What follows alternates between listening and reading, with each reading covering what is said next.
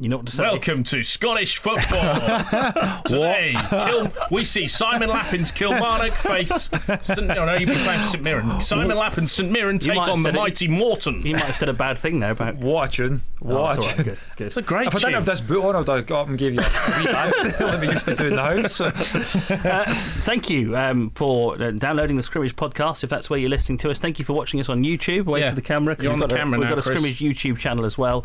And we thought we'd treat you on YouTube to the little podcast extra that we do at the end of each show, where we get the chance to round up anything we might have missed with our guest. And Simon, I realised we managed to get through a whole programme without talking about Glenn Roeder.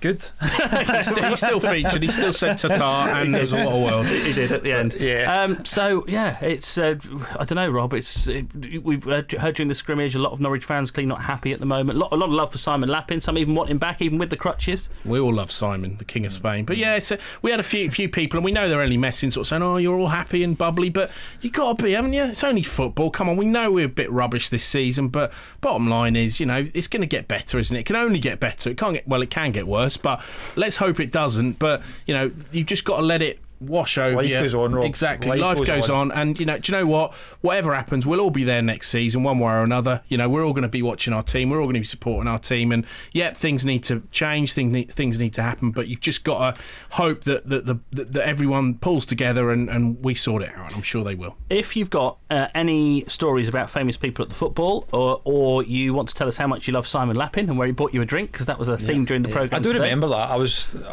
well on. I can remember that. Well on. Is that a Scottish? Yeah, definitely. I like that one. But I do remember chatting nonsense to a couple of guys for a good while. But I think that was us at Brighton. that might be something to get in touch with. We don't want to promote sort of drinking too much, but when have you been bought a drink by a Norwich player?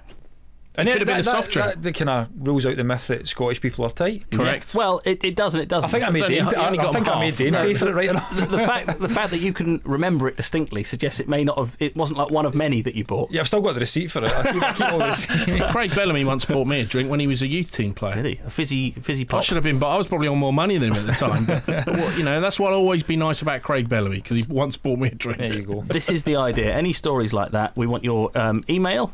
You can email us chris.gorham@bbc.co.uk or robert.butler@bbc.co.uk. Get in touch via social media. Leave us a review and a rating on the podcast download site, and we'll be forever grateful, won't we? And tune into YouTube. Yeah, YouTube. We've got this new channel. There's already a couple of good videos on there. So like and subscribe. Give us a comment. Give us some love. And, we're never going to beat Jack Reeve because he's the king, but we're like the princes to his king, aren't we? I tell you what Jack Reeve hasn't got that we could finish for YouTube viewers only. Go on. Shall we? Simon Lappin on his crutches. Yeah.